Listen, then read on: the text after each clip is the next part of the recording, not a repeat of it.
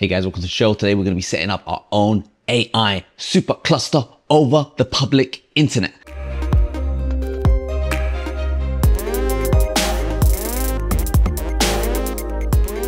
That's right, I've got a MacBook Pro over here, 128 gigabytes RAM. I'm going to be connecting that up to my Mac Studio 512. We're going to be working them both together to make a distributed compute supercluster that is actually running over the internet.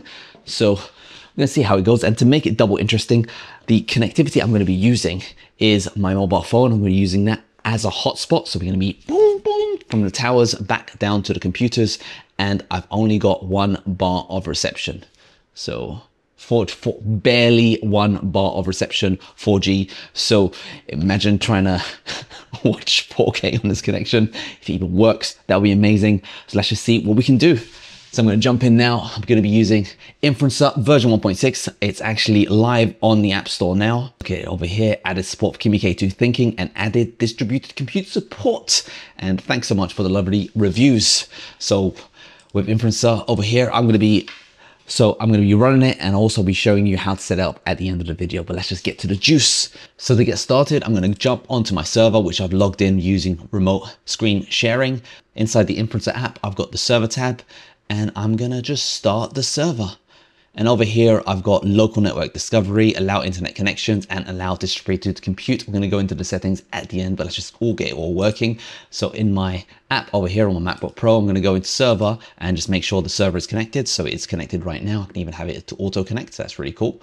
And now these are all the models that are available on the server. I've got GPT OSS 120B. I'll tap on that distributed compute button and it should just start magically all connecting up.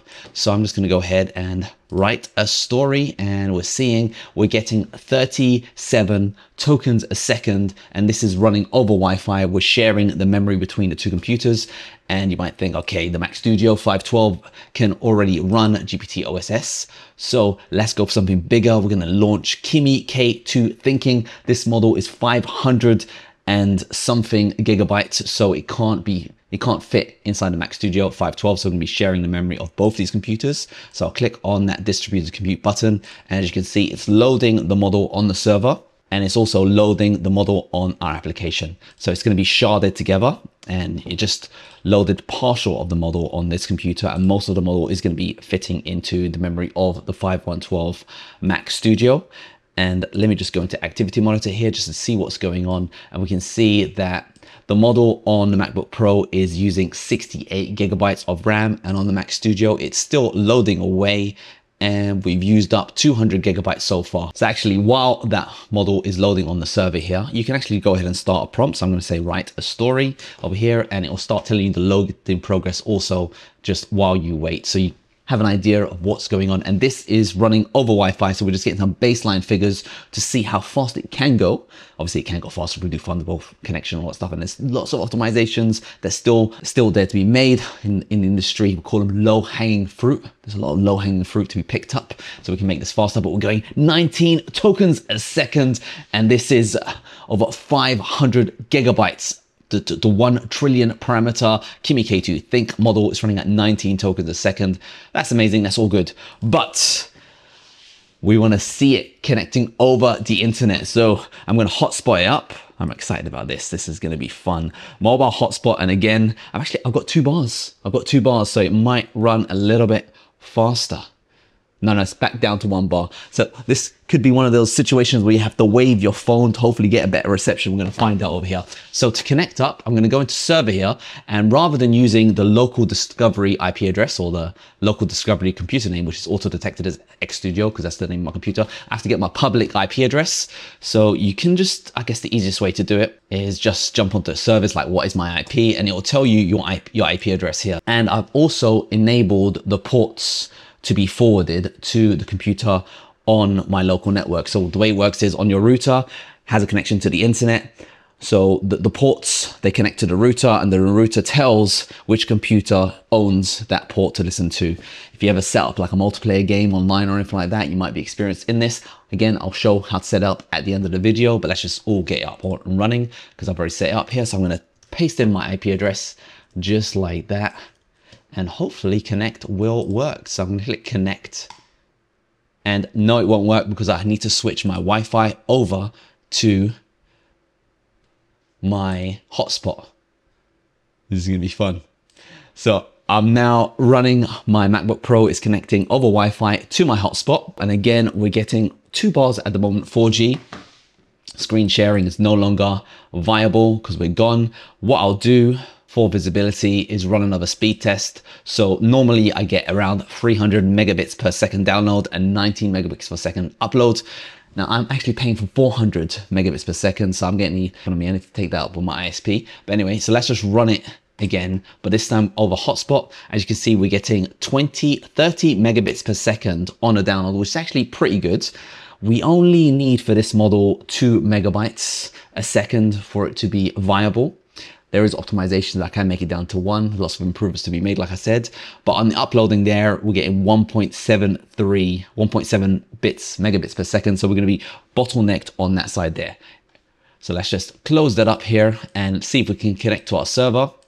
So I'll click connect, and boom, we have made the connection. So we are connecting over to Communicate2 over our mobile network. Now, the good thing about it is because the model is already loaded into memory, I don't need to do that situation again. So I'm just going to go ahead and write a story and just see how slow it goes over. We're doing 4G, 1 bar of reception, and it's running, it's connecting.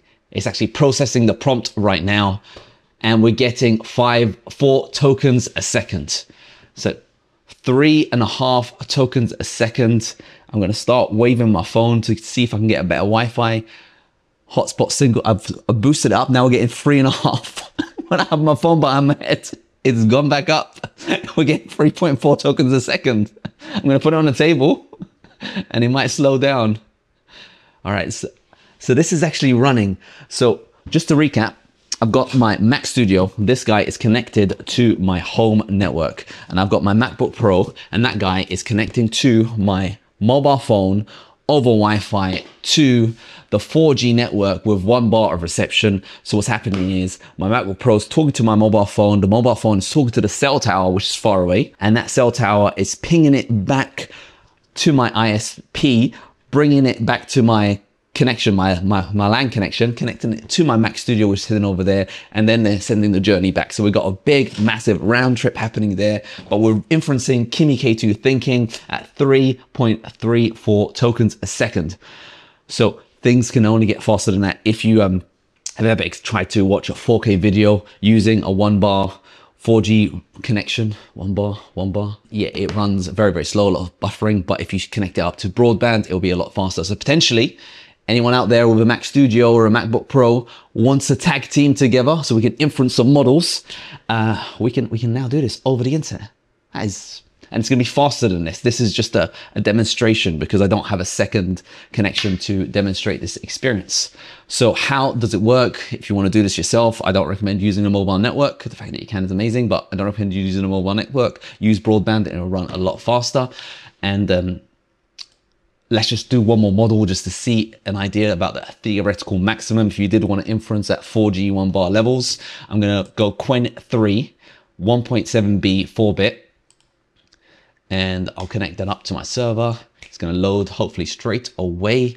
Well, first actually, it needs to unload that big 500 gigabyte model from the server, then load this one back in. This one is loaded now. So, and we're getting 5.5 to 5 tokens a second. So this limitation is purely to do with my hotspot being 4G and 1 bar.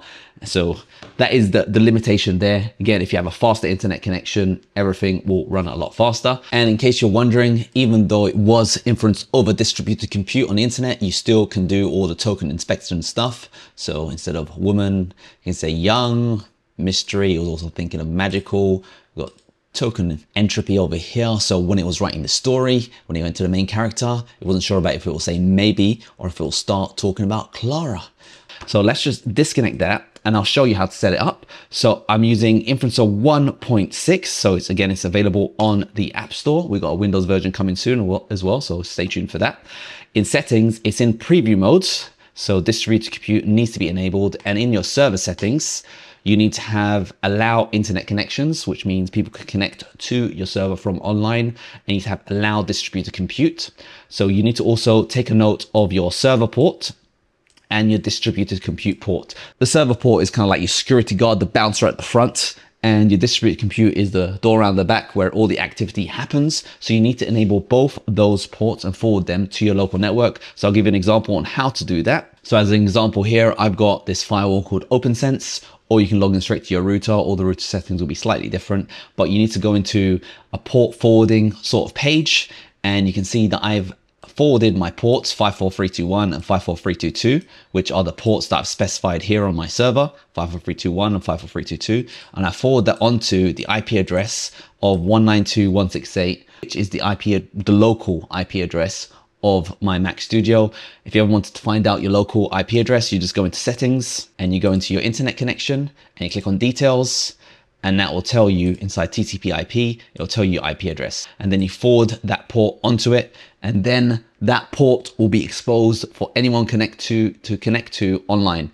Now, of course, the distributed compute, it's only going to allow connections if you enable allow internet connections. So if you're not doing this distributed inference, turn that feature off because you don't want randos trying to connect to your computer. In the future, I'm going to add in like a block list and all that kind of stuff, maybe a regional block list, all this kind of cool stuff, or a loud list.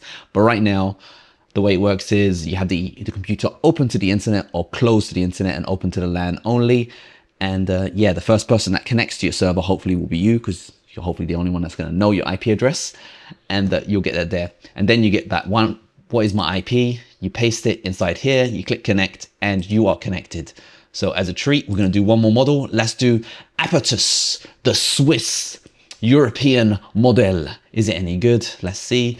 Distributed compute, it's running connected really fast. I guess I'm doing a greedy loading situation, which means that it tries to keep the most amount of free RAM on each of your computers. So right now, most of the model is being loaded on the Mac Studio with very, very minimal portion being loaded on the MacBook Pro, because this model can fit into memory.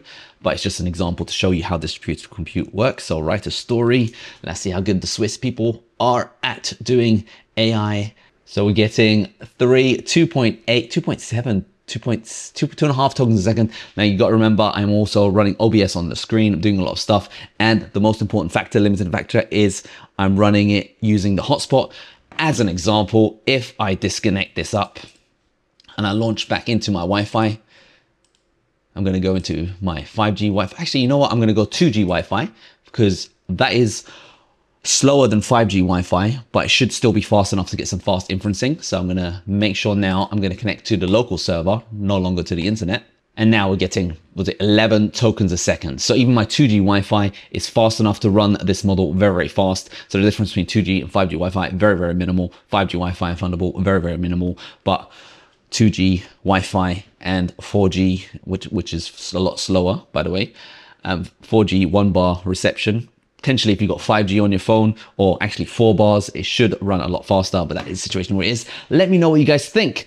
I mean, I've had a few people commenting saying that they got computers with low RAM, so they're not able to run these large models. Well, if you've got a friend, you can always share your IP addresses, connect to each other, and start tag teaming away. In this version, it's working as a relay race. So the way it works is one computer starts the inferencing on its part of the model that's got in memory, and then it hands over the compute over to the next computer, and then once it's finished, it hands it back to the other guy.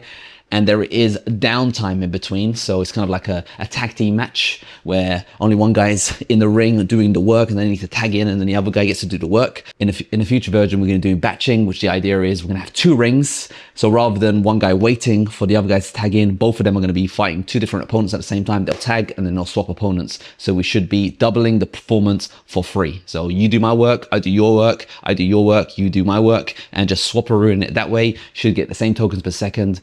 And yeah, that'll be a cool way to have the excuse to connect to other people online. So do you want that feature? Do you want a public exchange where everyone just has their computers that are willing to connect to the distributed network for inferencing these super large models, connecting more than 2 computers, all that kind of stuff? Coming soon. Hope you guys found this video useful and enjoyed the show.